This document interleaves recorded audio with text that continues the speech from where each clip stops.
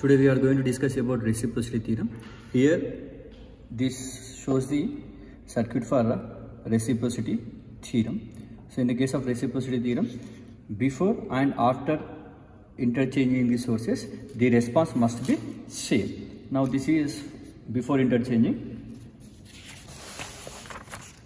and this is after interchanging the sources. Before and after interchanging the sources, the response, that means the current must be same. That means here the current I1 must be is equal to, this is, I am assuming it as I1. This I1 current must be is equal to this I2 current. That means before and after interchanging the sources, the response must be equal. That is what we need to verify. Okay. To verify reciprocity theorem, I am taking breadboard and two 1 kilo ohm resistances and one 2.2 kilo ohm resistance and RPS ammeter. Okay. Now see the circuit. In this circuit, we are going to take a 1 kilo ohm resistance and place this 1 kilo ohm resistance anywhere on the breadboard initially. So here 1 kilo ohm resistance is placed. Now after that, second 1 kilo ohm resistance first end is connected to the first 1 kilo ohm resistance second end. That means here we need to place vertically on the same place. First 1 kilo ohm second end is connected to the second 1 kilo ohm first end, vertically on the same place. Now the second end of this one you can connect anywhere on the breadboard. Okay. Now take 2.2 kilo ohm resistance and connect this first end to this point. That means R1 second end, R2 first end. Where it is in the breadboard? Here. Now this is the node. Now at this node we need to connect the 2.2 one end. One end is connected to the vertically on the same place. Okay. Now second end you can place anywhere on the breadboard. Okay. Now these three are completed. Now we are going to connect ammeter positive to the R2 second end. Now here this is my ammeter positive. Connect this to the R2 second end. Now this is my R2. Connect here vertically on the same place. Okay.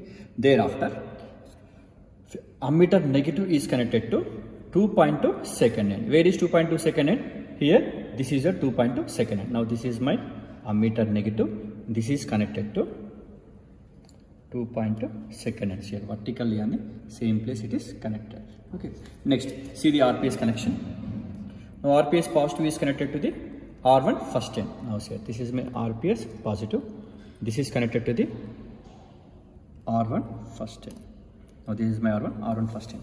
Thereafter, RPS negative is connected to the 2.2 second end. Now see, this is my RPS negative. Here this negative is connected to the 2.2 second end. Now this is my 2.2 second end.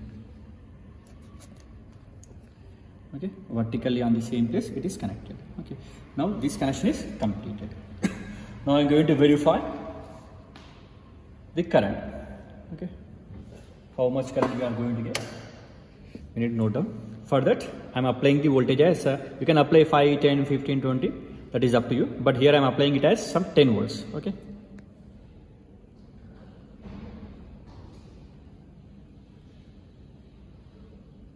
Okay, when you apply the voltage 10 volts, you are getting 4.09. Okay, note on that value 4.09.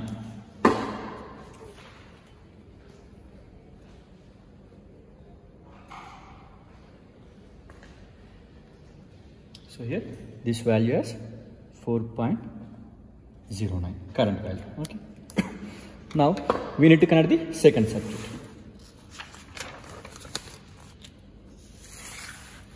Now here, this is my second circuit. Now remove all the connections. That means this RPS and ammeter connections are removed. See here, remaining 3 resistors placed are same place. 3 resistors. There is no change in these places. Only these two are interchangeable. Ammeter and voltmeter. These two are interchangeable. Now see here, RPS positive is connected to the R2 second end. Now see, this is my RPS positive. RPS positive is connected to the R2 second end. This is my R2. Okay. Next, RPS negative is connected to the 2.2 second end. Now this is my negative. Connect this one to the second end of 2.2. Okay. Thereafter, if you observe the ammeter connection, here ammeter positive is connected to the R1 first end. Now here this is my ammeter positive. This is connected to the R1 first end. Now here R1 first end. Okay. Thereafter, ammeter negative is connected to the 2.2 second end. Here 2.2 second end you need to connect. Now this is the connection of second diagram.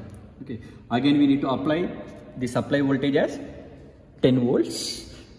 There we need to get same current, that means previous current we need to get, that means 4.09 we need to get here. Then only reciprocity theorem is verified.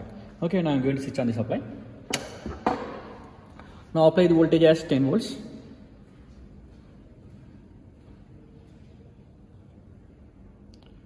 Now 10 volts is applied. Here also we are getting 4.08. Now note down the value 4.08. 4.08. Now see here, we do see the answers both the cases. Here it is 4.08. In previous case also we got the value as 4.09. That means in both the cases the current is same. That means before interchanging, after interchanging the current is same. Hence the reciprocity theorem is verified.